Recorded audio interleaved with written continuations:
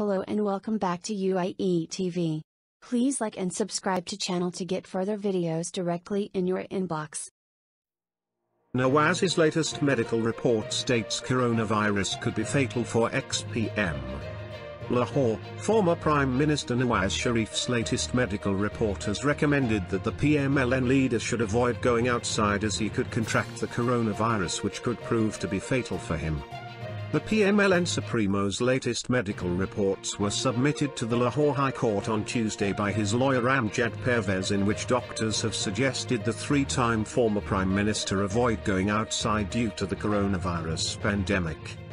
Nawaz, who is undergoing treatment in London, is said to be suffering from platelets, diabetes, heart, kidney and blood pressure, while his heart is not getting an adequate supply of blood, according to the report.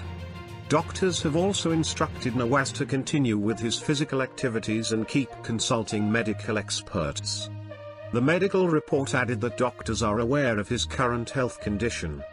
Nawaz's health deteriorated in October 2019 while he was in the custody of the National Accountability Bureau when his platelets count dropped abnormally.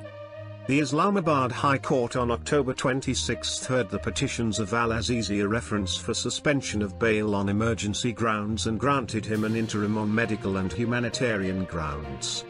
The federal government had stipulated an indemnity bond for Nawaz to go abroad for treatment, which was lifted by the Lahore High Court.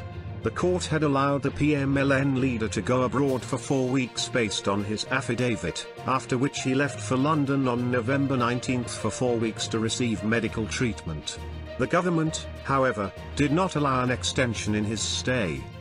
Nawaz has also been named in the Toshikhana Vehicles case, which has accused him of illegally bending the gift depository's rules for his benefit to retain luxury gifts.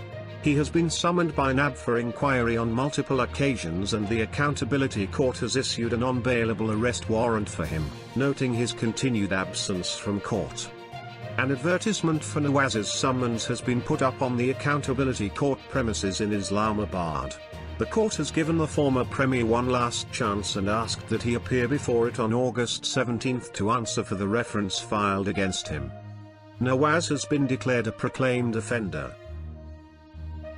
Thanks for watching Universal Information and Entertainment TV. Please like and subscribe our channel for more updated videos, news, information and entertainment. See you in next video. Stay tuned.